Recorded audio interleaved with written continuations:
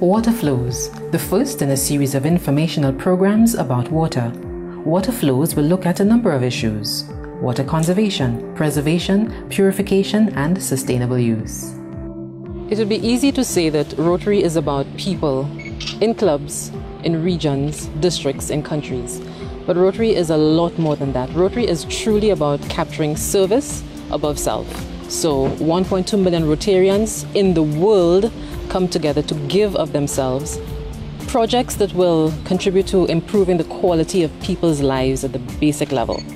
In St. Lucia, Rotary clubs have come together to give to communities water.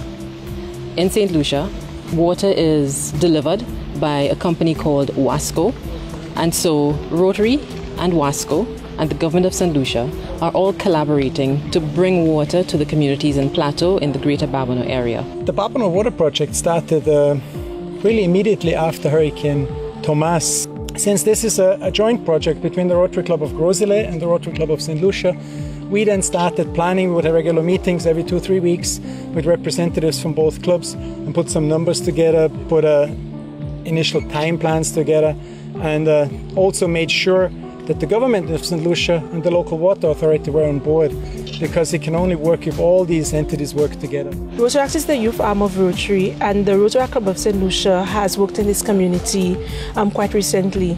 Of course, we were unable to do very large-scale projects, but we do contribute how we can.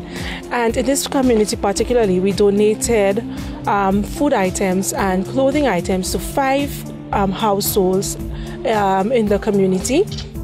We're very happy that the community will also benefit from this larger scale project, which will go even further in terms of persons in the community having fresh water, pipe-borne water. We're very excited that our sponsor club, as well as the other Rotary clubs in St. Lucia and from the other district, are taking part in this huge project that will benefit the community. Wasco was approached by the Rotary clubs of St. Lucia in terms of this proposal for a tank project at Plateau to help alleviate the water problems in some parts of Babonneau.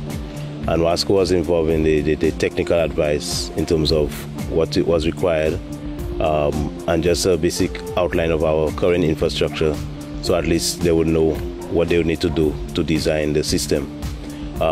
This project involves a new water tank. I think it's 150,000 gallon tank, and a pumping mains from our pumping station at the beginning of the Plateau junction, which would be distributed to all the customers in Plateau, Chickenback Street, some areas of Lage, and can be further redistributed to other customers in the Babonneau area.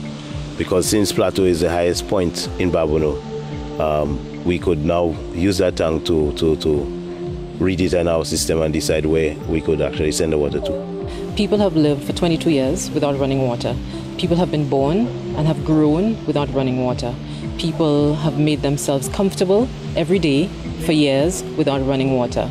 Finally, people are saying this will stop, this will change, the quality of their lives will improve because Rotary, Wasco, WEPCO, and other groups have come together to bring water into the community through a massive 150,000 imperial water tank, which will be located in the Plateau community. A series of programs will be created and documented that will look at, for example, conservation of water, water distribution, sanitation with water, how best people can store water for future, for immediate use as well, water and how it impacts on every aspect of life, from water, from storms, water damage, water conservation. So every single aspect of using water, of having water, will be documented in a series of educational programs that will stay for life.